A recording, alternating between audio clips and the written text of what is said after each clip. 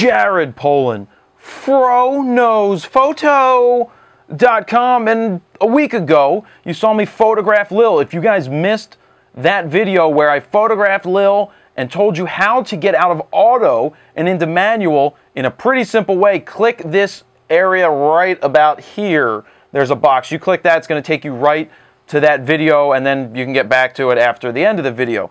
So in that video I talked about using auto to help you get into manual. So what you saw me do is take pictures of Lil on full auto, then review the image, which some people call chimping, when you check the back of the screen, and then I would set my exposure based off of what the screen told me and other things like that. So some of the feedback I got were people saying, well, chimping's a bad thing. You shouldn't always look at your screen.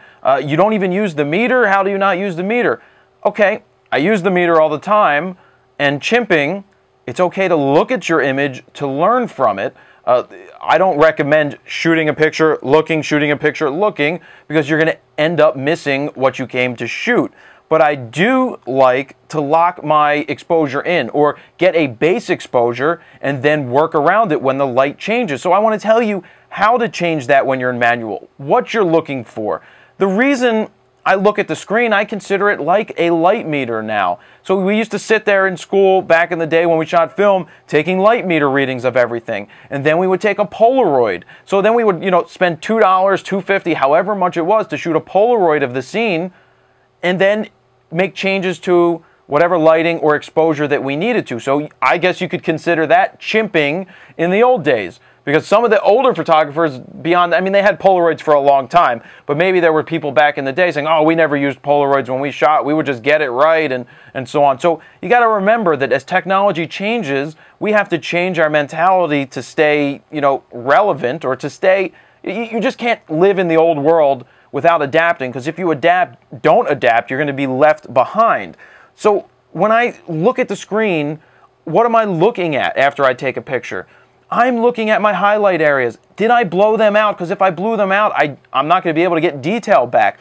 Because if you lose all your detail, you're not going to be able to bring it back later in any kind of file, whether it's a RAW file or a JPEG. So I am looking at my exposure. If I get a base exposure, I know what to do if the sun goes behind a cloud.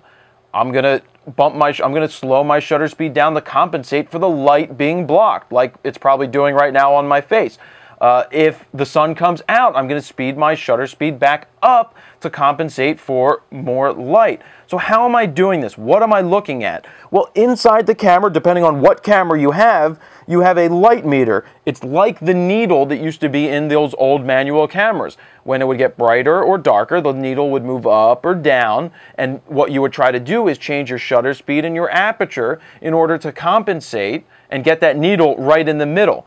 When the needle reads in the middle for these new cameras, when it does 3D metering or evaluative metering from the Canon, you're getting basically an average from the whole scene. So it may be that a bright wall is throwing off your exposure. So if you take a picture and the wall was too bright, but other things, the wall was too bright because you were exposing for the wall, what could you do? Well, you can change your shutter speed, you can change your aperture, you can play with your ISO at this point. Or you could end up doing a spot metering right on, say, the subject. For instance, my face. If you were to read the computer screen, which was fully bright, that would be very bright, exposed properly, but my face would be dark. So what could you do? Well, you could switch into manual. You could look at what your shutter speed was for the screen, because that's what I'm looking at, really. I'm looking at where my speeds are. Where's my shutter speed? Where's my ISO and aperture?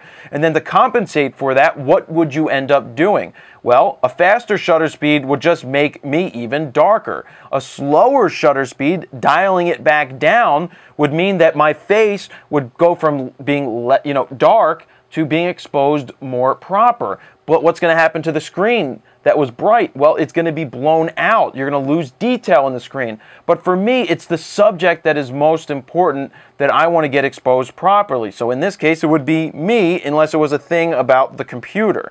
So what am I looking at? Well, once I lock in manual to get my exposure right based off of, well, I'll call it chimping, yeah, based off of checking everything, I'm locked in. I then know that if the light changes, I have to do something. So you just have to get used to changing your shutter speed, changing your aperture, and that's how manual works. I mean, once you lock in get your exposure close, then it's just little tweaks that go on. You don't really need the light meter at that point to tell you that the light changed, because you should be able to notice that the light has changed. If it gets brighter, you have to compensate for that. You can either, you know you're going to let in less light, so you're going to either raise your f-stop from, say, 2.8 to f5.6, or you're going to raise your shutter speed to compensate for the changing light that got brighter.